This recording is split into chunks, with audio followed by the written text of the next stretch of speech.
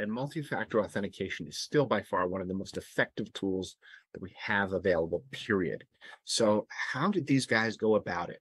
Well, in this one particular case, and they haven't released the particular company in detail, but what they went after was the hackers were looking at dormant, meaning email accounts were probably set up in a large organization for contractors and people who may have left the company. They just didn't close out the accounts or do the due diligence as far as cleaning up the accounts, which could have simply been, not allowing somebody to log into the account. You can in Microsoft Office as an administrator, you can if somebody leaves for a period of time, you can just block sign-in so that you can maintain the records, but nobody can sign into the accounts. Well, in this case, they just left them open.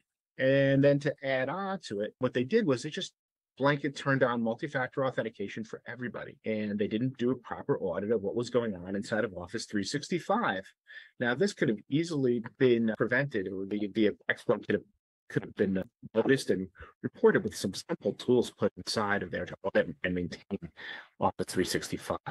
So what happened was when Office 365 is rolled out as a blanket, what they do is the first time that it goes on, it will do is it'll ask you for your username and password, and then it's going to go in and ask, it'll pop up a QR code and ask you to download the Microsoft Authenticator app onto your phone, and then it'll issue you credentials so that you can keep on logging back in.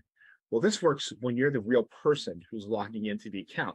But because they did it en masse and they didn't check for the dormant accounts, they started to issue out multi-factor authentication to the dormant accounts and not check who was going to authenticate with them. And again, this would have been another log issue where they could have seen, hey, why are the people, nobody's using this, and now we have authenticators going off here, and we can start to see where people are logging in, because Microsoft really allows some real granular audit controls. So in that case, they went to town, they had the authenticator, did not do anything because it wasn't properly applied.